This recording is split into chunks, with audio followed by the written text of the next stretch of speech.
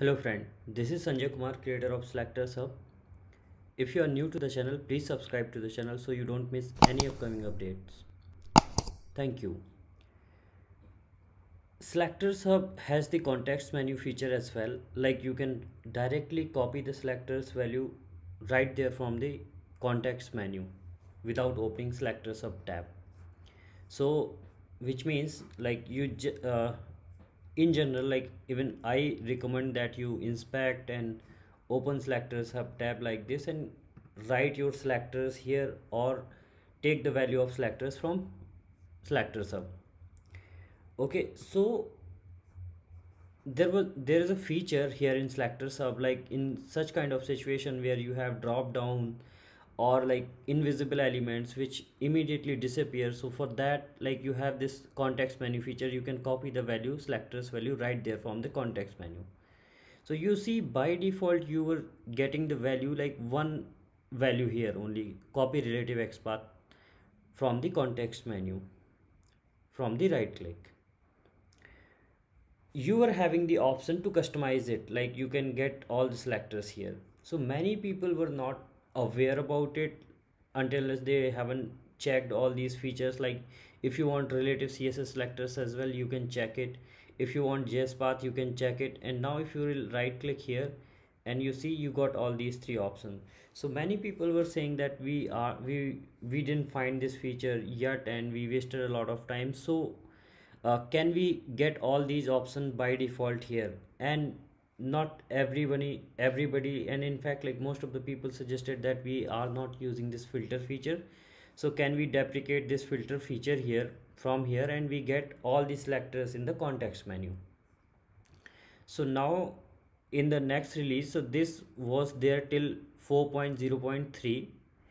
now from the release 4.0.4 onwards, you will not have this filter option here in the context menu. This has been deprecated now you will have the only this context menu on and off button, and you will get by default all the selectors in the context menu. So let me show you the latest version what you will get from here. So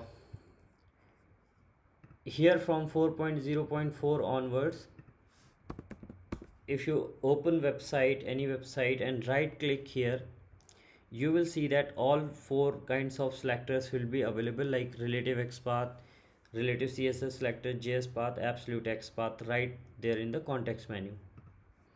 And if you click here on the SelectorsHub logo, you will see that context menu option. So this you can on and off.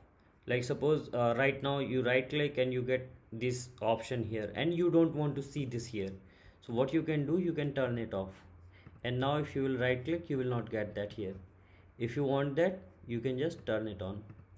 And if you right click, and you will see all those four options here. So this way you can copy the selectors value, like you just right click here and copy relative XPath, let's say. And if you want to verify that the value is copied or not, you can paste that into SelectorsHub. So you see that we have copied the XPath for this one. Suppose we want to copy for Google search, right click, copy relative XPath, paste it here, hit enter. This one you want to copy relative CSS selector, let's say CSS selector, paste it here, and this is the CSS selector for this.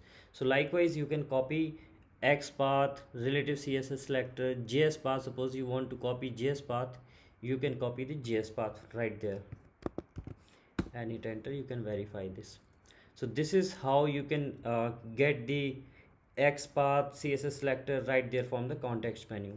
This is very helpful feature in case of like this kind of drop downs which used to disappear by like when you right click on them, like here suppose here on this website, and if you right click here on this element and try to inspect, you see that drop down disappears generally and we are not able to find that element in the DOM.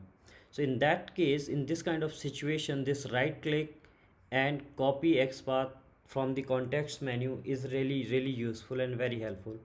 Now you click on copy relative XPath, click, open SelectorsHub, and when you will paste this value here in SelectorsHub, you will see that now if you try to verify this one, hit enter, you see that it is showing 0 matching node. But if you hover in on it and press enter, then you will find that one element matching. Why? Because this element is appearing in the DOM when you hover on that element. So that's why when you will hover and press enter, then it will show one matching node, it is finding.